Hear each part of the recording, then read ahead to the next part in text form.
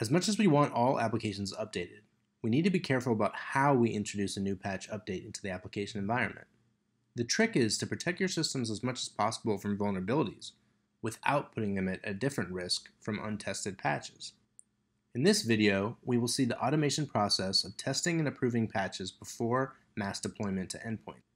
The Test and Approve feature in Patch Manager Plus broadly consists of 3 steps where you can choose an approval mode, create a test group, and choose the applications for which you would want to test. To do that, navigate to the Deployment tab from the dashboard. And on the left-hand side, underneath Deployment, you will have Test and Approve. Please click here. Once you do so, you will arrive at this page, and here you can click the Modify option, and you will then see the different ways of approving your patches. If you want the patches to be automatically approved without testing, right after its release, you can choose this option. However, if you want the patches to be first tested and then approved, you can choose this option. Once you do that, you'll be asked what to do with the existing patches. If you want existing patches to retain the approval status, you can select this option. And if you want to mark the patches as not approved, then select this. Then click Save. The next section lets you create a test group consisting of selected machines in which you would like to test the newly released patches. As you can see, there are test groups that have already been created. To create a new one, click here. Now, choose the platform in which you want to create a test group. Here you can choose a custom group or create your own new group. Next, we have the deployment option, where you can choose the type of updates that you want to deploy and test. You can choose Microsoft applications or third-party applications.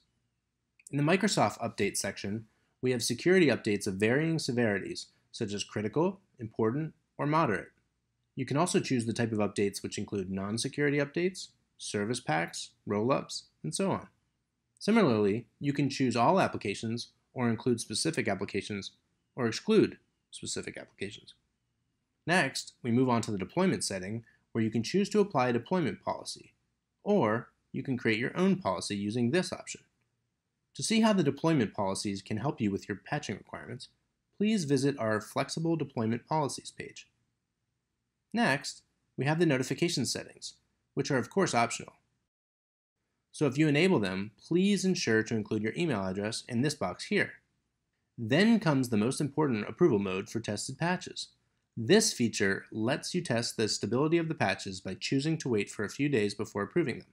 By selecting this option and specifying the number of days here, for example 3, then the patches installed in the test machines will only be approved after 3 days, indicating that the stability is confirmed. So, after you configure these settings, click Create,